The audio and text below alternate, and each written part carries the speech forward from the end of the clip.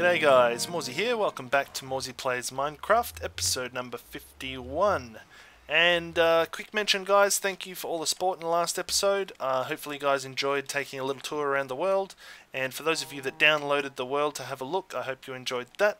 Just a quick note on that, if you did download the world, you will be in creative mode and cheats will be turned off. If you do want to change your game mode or put your cheats back on or anything, just go to the menu and say open to LAN and then allow cheats on and say start LAN world, and you'll be able to change back between, you know, game mode 3, game mode 1, game mode 0, whatever you want to do. I just did it so that you could quite easily fly around, but I didn't realize it will actually lock out any commands that you might want to use. So just do that if that's the case. Hopefully that download will stay up there for a little while and not get deleted, because I'm not sure what MediaFire will think of this file, which is about 400 megabytes being downloaded from my free account, so we'll see what happens there. But in this episode guys, we've got some big plans. Okay, so if you didn't guess where we are over at the Ocean Monument, and we're quite a way away from home, 3,700 to 2,800, and you can see we've got the beacon beam heading up there. I've gone inside, I've raided the building, we've killed all 3 Elder Guardians, and mounted a beacon down in the floor. And I skipped all that because, man, it is hard work to kill those Elder Guardians. They are really hard work, and it took me about an hour. The first 2, it took me about 15 minutes, and then for another 45 minutes I couldn't find the third guy, and he was stuck in this tiny little compartment on the edge, and it was only because I actually saw one of his tail, like his tail sticking out between the blocks, that I knew where he was, so that was lucky. But we've got some big plans for this Ocean Monument guys, and there is some stuff going on underneath there which you guys are hopefully going to really enjoy. Now, I'm not sure if I'm going to be able to show that this episode or not, because I'm still building under there, and it's taking a lot of time and a lot of resources, and I kind of don't want to let you down and show you a half-finished project under there, because it's going to be pretty cool. I think it's going to be really cool to watch. But one thing that it has highlighted for me is that when we're getting to the business end of this base, we're going to have to start to look at really improving our farms and getting a lot more efficiency out of them. So the reason I decided to come over here and start working on this thing is that a lot of you suggested in the last video, episode 49, that you'd like to see sea lanterns and glass as part of the storage room. And so that is what I am going to do, but in order to do that, obviously we need sea lanterns. Now, this is where you run into a bit of a dilemma, because I can quite happily make a farm here, but it's going to need a lot of resources to build the farm. So I'm going to need lots of iron, I'm going to need lots of blocks, and lots of other things. So that means I've got to make better use of my other farms. And to make better use of those farms, I have to make better use of other farms. So it's just a big snowballing effect, and it gets down to the point where it's like, what comes first? Heaps of resources to build the farm, or the resources you get once the farm is built? And I saw a good post on Reddit recently where a guy made a giant storage room, and the top comment said, uses all his resources to build a giant storage room for all his resources. So it's kind of like, which comes first? So that's how I'm feeling at the moment. A few things that I want to try and update is the iron farm. We need to get that functioning a lot more efficiently and get a lot more iron out of it, so we might be upgrading that sometime soon. I also need to get a wither skeleton farm going so that I can get some more beacons, because this beacon here is on loan from the big hole at the main base, because I needed a haste beacon to do some of the work under there, and I've only got the 1 beacon at the moment. So we need to get a wither skull farm going as well as this guardian farm as well. So can I say as well any more times? We probably can. But alright, let's go back to the main base and just have a little look at what we're going to do today. Alright guys, well, first thing I want to show you is we got some spoils from that Ocean Monument, and I got some sponge. I think there is a third piece of sponge inside there still, but got myself a couple pieces, so they might come in handy at some point, which is really good. Glad I got some sponge, because that whole thing, I couldn't find any sponge in there, so I don't think we have any sponge in that particular one, so we'll have to go to another one to see if we can find some more. But the first thing I want to talk about here is this. Now this is my super advanced potion brewing system, and it's semi-automatic, so you have to put items in here to brew them. Very high tech, as you can see. Can you feel the sarcasm? And yeah, we're going to need something a lot better than this if we're going to be going underwater and messing around with this ocean monument. So I've come up with a design on how to make an auto brewing system, and you know me, I checked out a few different designs and they weren't quite what I wanted, so I decided to make my own, and I think I've come up with something which is pretty cool. So I'm just going to get a few more little bits together and we're going to have a go at making this. And this time I'm actually going to make it along with you guys so you can see how to build it, because I think it is worthwhile. Alright, now I may need to stop a few times and double check my design because I don't know it off by heart just yet. But let's get started here. So I'm going to put some chests down here. These are going to be collection chests. And here we'll have a hopper into there. We're going to put our brewing stand on top. And then another hopper facing into that. And this is going to have another set of chests on top of that. So that's going to hold our water bottles. This is going to hold our finished potions. And from there we need to go into the top, and we need to go across 1, 2, 3, 4. Let's do what should we do? 4 blocks under there like that, I think. And droppers. Now the droppers need to face up into the hoppers, so let's just make ourselves a little platform here. Yeah, so this idea was sort of, I watched a auto brewing system by Tango Tech. Shout out to Tango. And yeah, that was probably one of the few ones that I really liked, and I thought surely I can make it a bit less complicated and a little bit easier to use. His has got a lot of different features which I don't necessarily want, so that's where the inspiration for this one came from. So we've got our hoppers facing up into there. These are going to be what holds our ingredients into here. Next we want to go around the back, and we want to put a block right here with a torch off the side, and another block here, and one here, and one here, and then we'll put another torch here, block there, and then I think we need to go up and over. So what this will mean is that this hopper is locked while this one is not, and then this one is locked while this one is not. So that's how that thing will work eventually. So behind here we need to put in a repeater set to 3, I think. Another repeater set to 4. Put a block in between those two. And then we want to come out here, 2 bits of redstone like so, into a block. And we want a comparator facing into that. We'll put a dot of redstone on top of here and this one here. This is going to be a little clock system at the back here. Okay, next we want to make a hopper clock, so let's do so. Remember, you have to hold shift to face hoppers into each other like that. And we want another comparator right here into another block with another dot of redstone there. And I think we want another block here and a block here, and I think I had a light in the back here. I might just do that because that'll make it break it up a little bit. A light, or should I put in a different block type in there? Let's see, what nice blocks do I have that I can put in? I might just put glowstone in for now. So we'll put some glowstone in the back here. That'll provide a little bit of light, which is cool, like so. And then we want to go across the top of this.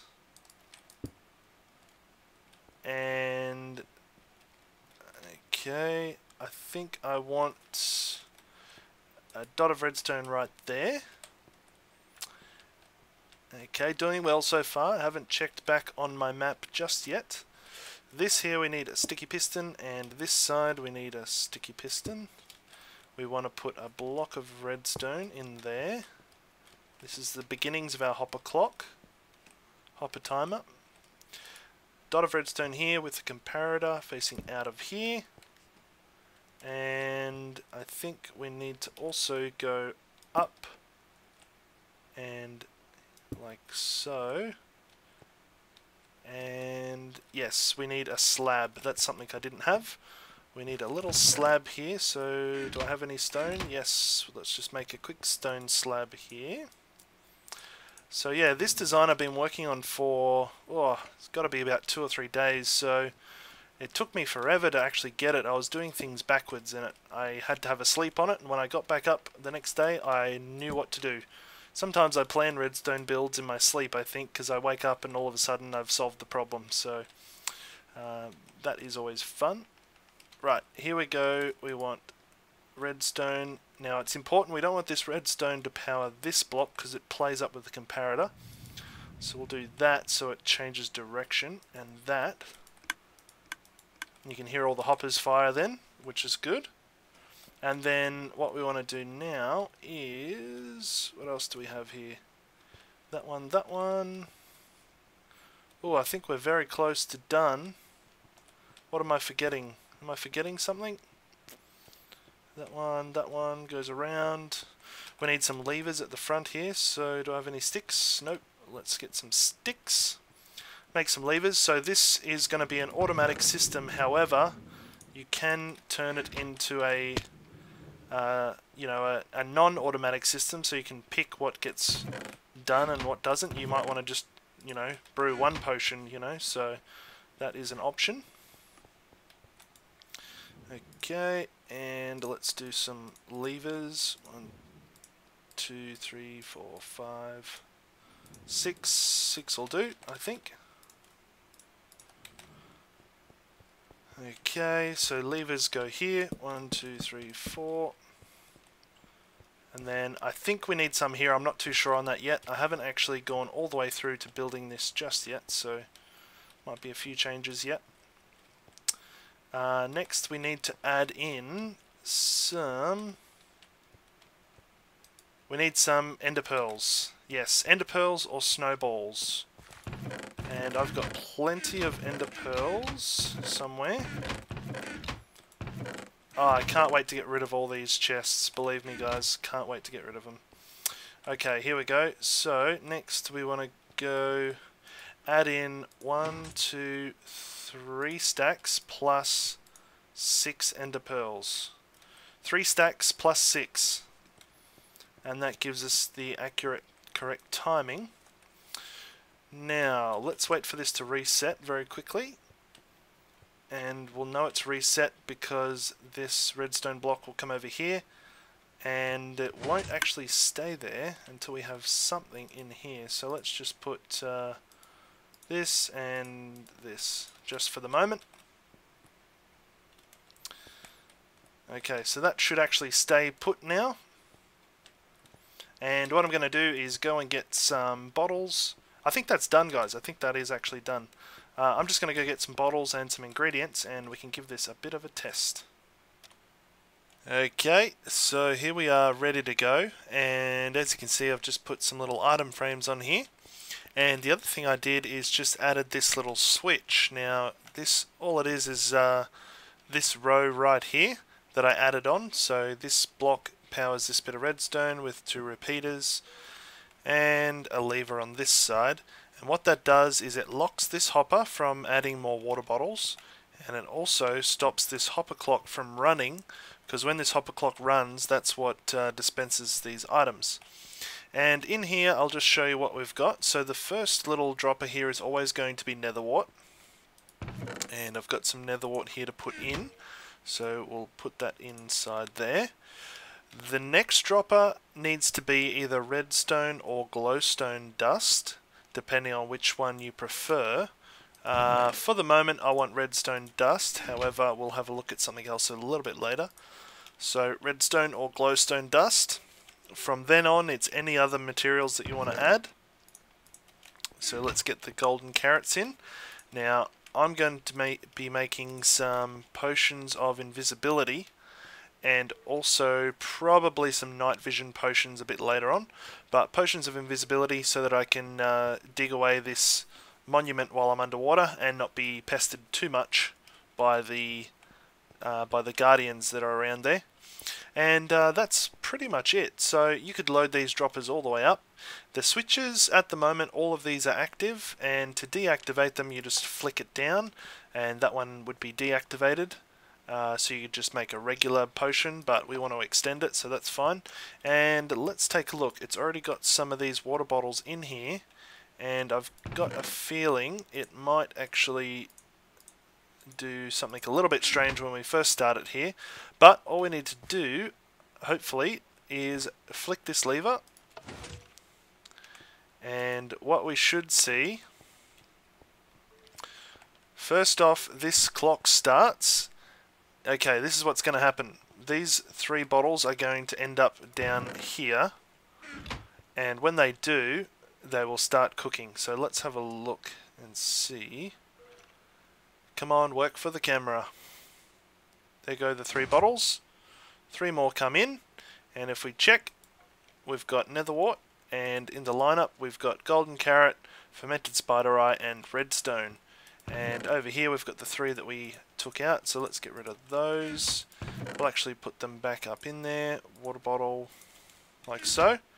Okay, so this is just going to keep going along the line here, and it's just going to, when that's finished, the next one pops in automatically, which is pretty common. You guys know about that, so that's fine. That one's going to go down, and this clock over here is stuck at the moment.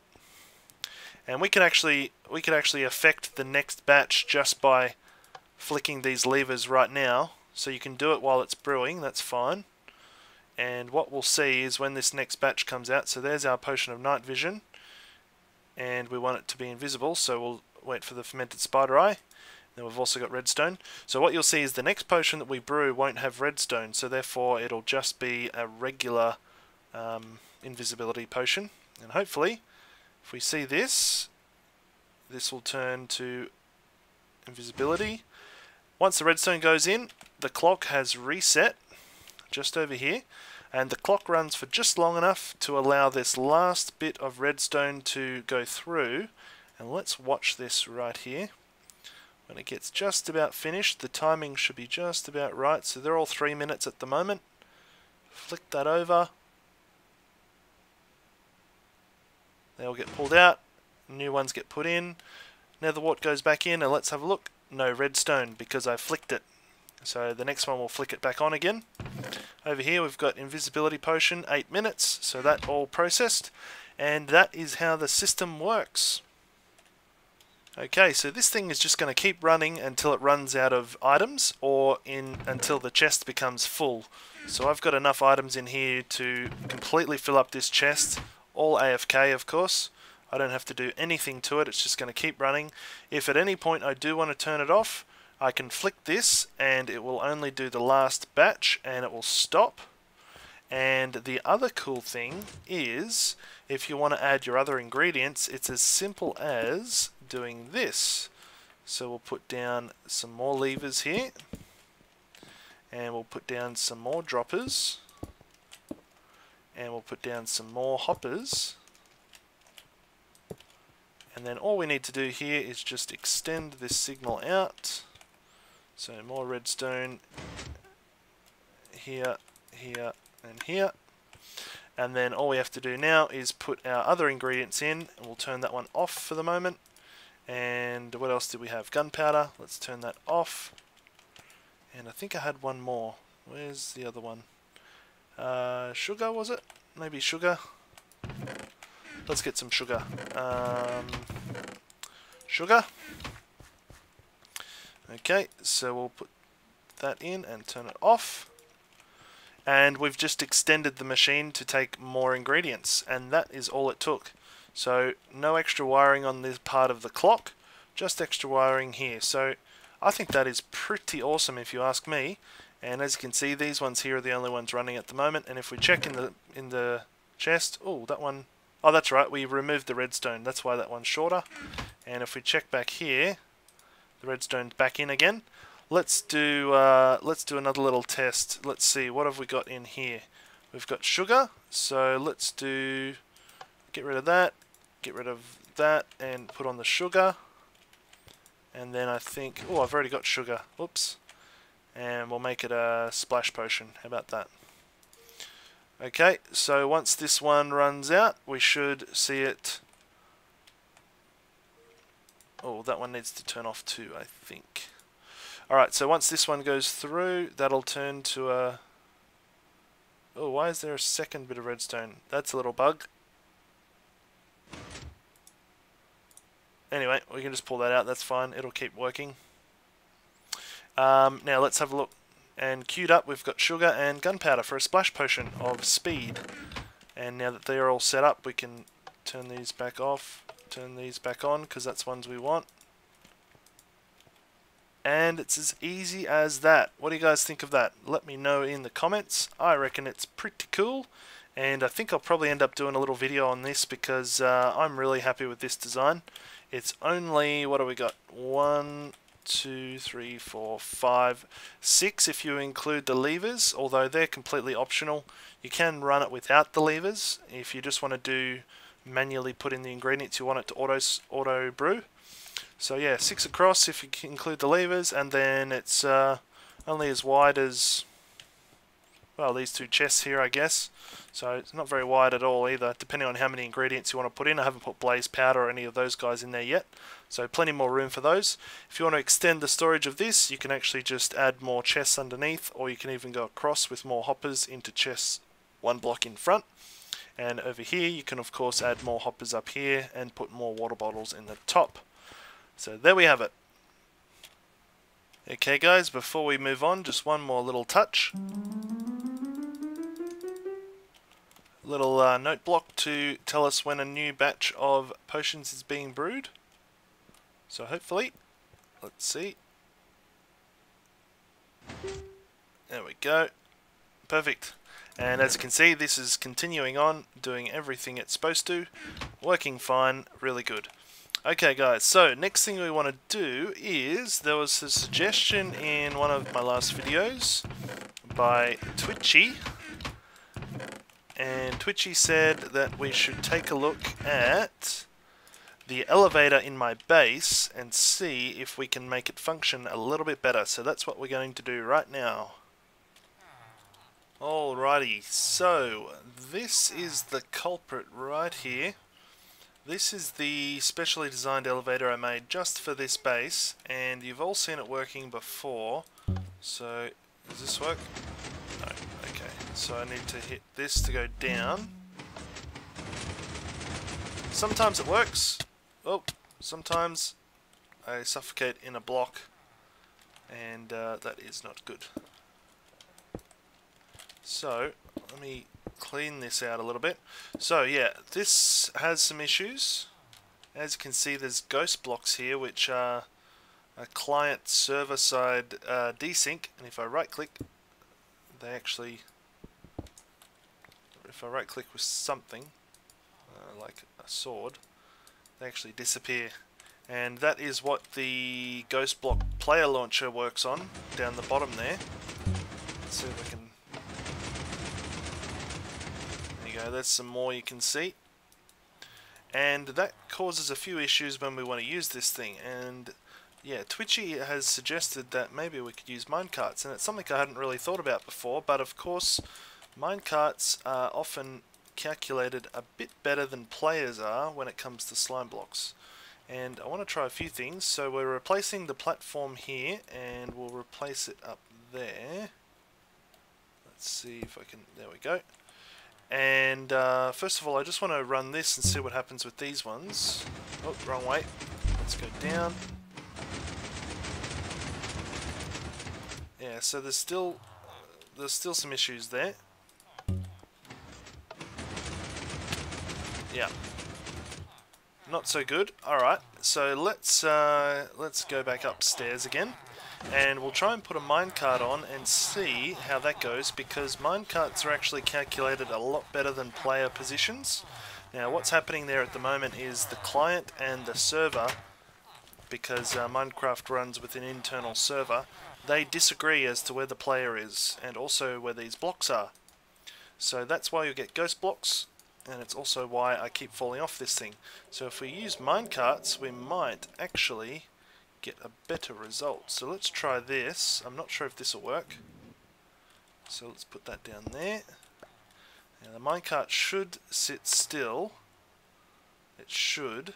That's the keyword. Okay, that's the wrong way. Let's press this. Okay, I missed, of course. It's facing... it's getting stuck there. Alright, let's just try going up, shall we? So if I jump in, and I think this is up.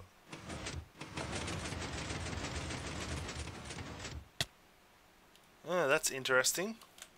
So even the minecart failed on that attempt. So let's replace this with a full block. See if that helps at all. So let's do this and this and this. And let's try this again. Let's go down this time.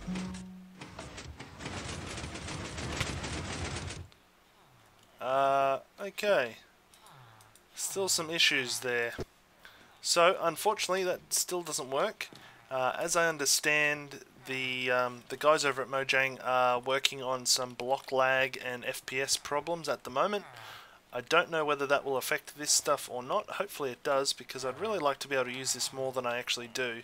It's just such a pain to use when it's always glitching out, and the more machines that I make in this world, the worse the glitchiness is going to be, because it is lag related.